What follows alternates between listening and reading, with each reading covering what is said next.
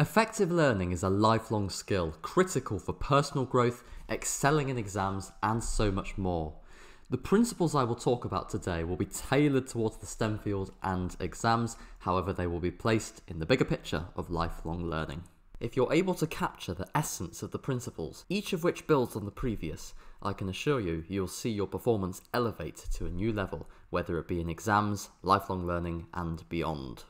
Whilst I acknowledge some good fortune, but not without periods of hardship too, these are the same principles that I used to rank first in my Cambridge Chemical Engineering cohort, achieve a top-ranked final year dissertation, and similarly outside of academia too. I have also passed these principles on in over 1,100 hours spent teaching, mentoring, and inspiring hundreds of students from a variety of backgrounds, elevating performance by 2 grades on average and transforming mindsets along the way.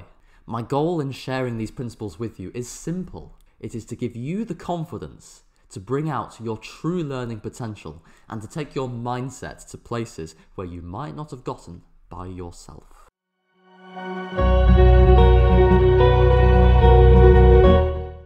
Principle number 1, the universal learning process. Before starting, you have to be open to new ideas, overcoming challenges, and importantly, not being afraid of being wrong a lot. Are you afraid that people might judge you? Well, no one actually cares really anywhere near as much as you think. Last time you saw someone make a mistake, how much did you truly care?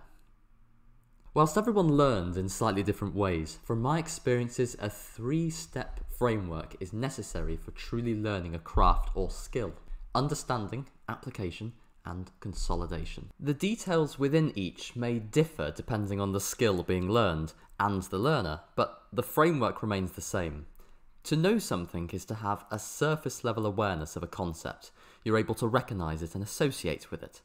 To understand something is to be able to derive said concept from elementary principles to grasp where it fits into a broader knowledge picture. And to be able to explain things very simply, even under interrogative digging of someone asking you, what is this? Why does this work? How is this the case? Teaching others is a great way to assess this, as you'll be asked probing questions that you'd never thought of before. Get in the habit of questioning your own understanding. An influential study from 2002 showed people tend to think they understand a concept better than they actually do, especially at the start of learning. In time though, if you stagnate or don't critically appraise and grow your understanding, you can find yourself in a similar predicament. A solid understanding minimizes the amount you need to memorize. Brute force memorization should always be the last resort if understanding or simple logic don't first suffice. Whenever you start rote learning singular pieces of information in a vacuum without any consideration for how they link together to the bigger picture, always time to stop, pause, and reflect if this is the best approach you should be taking. You then need to gain experience in applying this understanding, learning patterns and relevant problem solving along the way. For exams, past papers are excellent for this. For STEM, doing the first few with the aid of a mark scheme so that you aren't blankly staring at a question for hours on end can be very useful. And then as you get better, you gradually remove that help. And the final few papers I'd recommend doing as a mock exam. And finally, consolidation. Updating your understanding in light of your new experiences and reflecting on any mistakes. For lifelong learning, you'll find yourself looping through this process many times. For exam revision, I frequently see students trying to learn solely by applying and doing questions. And I tend to find students who do this forget everything rather rapidly within a matter of weeks if not days after their exam. Learning only by applying can lead to a scattergun approach, and there is a risk that you never actually organise your mental toolbox. And trying to continually solve problems from a jumbled set of tools generally results in a lot of things being forgotten. Whilst application is a great way to learn, it should not be the only thing you do. Principle 2, a first principles approach. Whether you're studying, trying to learn a new topic, or starting a project, it can be tempting to delve straight into the details. However, let's take a step back. Scope what you're trying to do, assemble everything you need, and then reorder things into a first principles pyramid structured in a way that makes sense to you. This becomes the center from which you structure further learning and how you incorporate new knowledge and perspectives into your thoughts. Let's say you're learning about differential equations in maths. Well, let's write down everything you can think of needing to know into a list of tens of items long, restructure things into your pyramid, and then construct your notes and understanding from there, explaining each concept from the ground up in your own words. This won't usually be in the structure of your textbook or class notes and so on, and should be incredibly mentally straining and push the limits of your understanding. Do not just summarize the content in the order of your textbook, lecture notes, or whatever you're learning from. This takes a while and is largely a waste of time, partly because it doesn't give you any long-term retention of the structure, the big picture structure on what you are learning. As you progress, spend a disproportionate amount of time on your weak spots in your fundamentals before you start ascending in complexity. Typically in life, you're told to focus on your strengths. However, this is different. Here you're forging an essential fundamental base to become great at your craft. It helps to have a system for how you make your learning resources, subtitles, colours, bullet points, and so on for specific bits of information.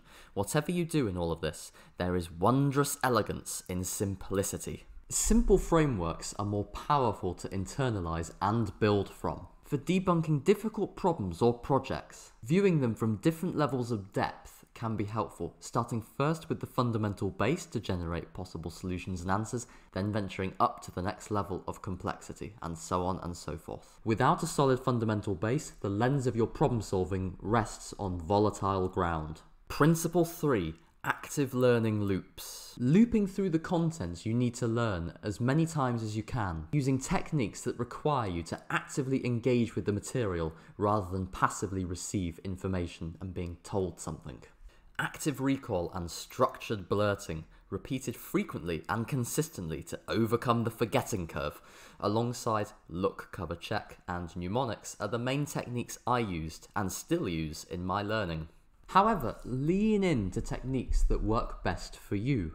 These are tried and tested techniques with a wealth of studies proving their effectiveness. I urge you not to rely heavily on a technique that makes you feel good, makes you feel like you're making progress, but in reality accomplishes very little.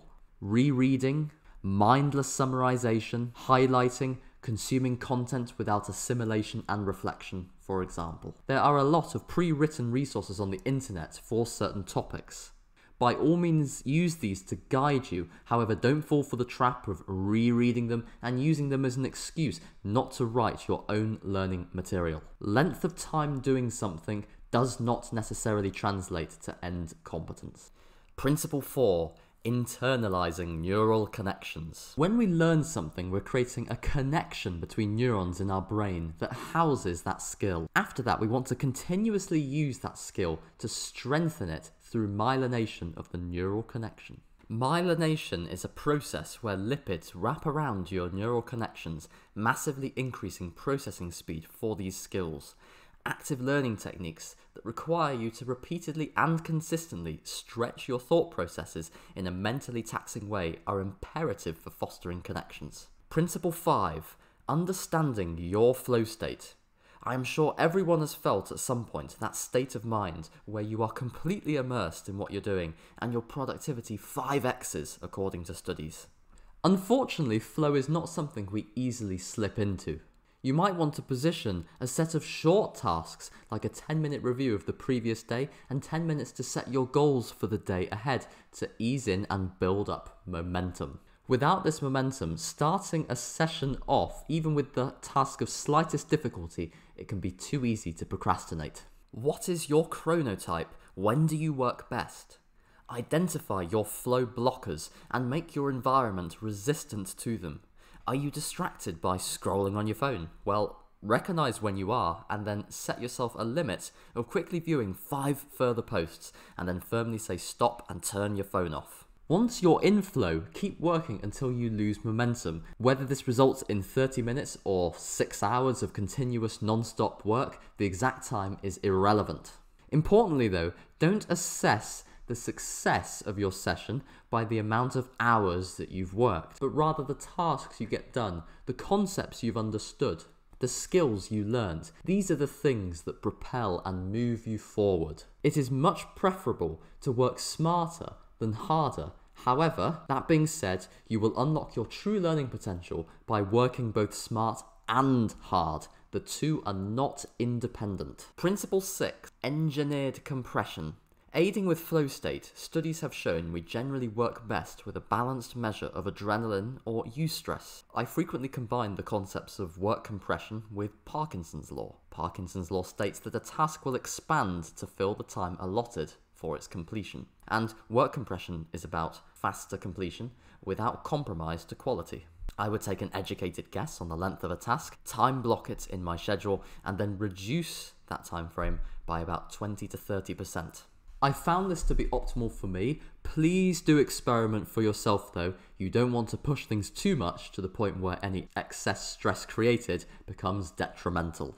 You'll need to be selective about what you do and what you learn from. Reflect from an extended learning session you had, isolating actions and learning results that gave you 80% of the results for 20% of the effort. This is all especially useful if you are in a time pinch.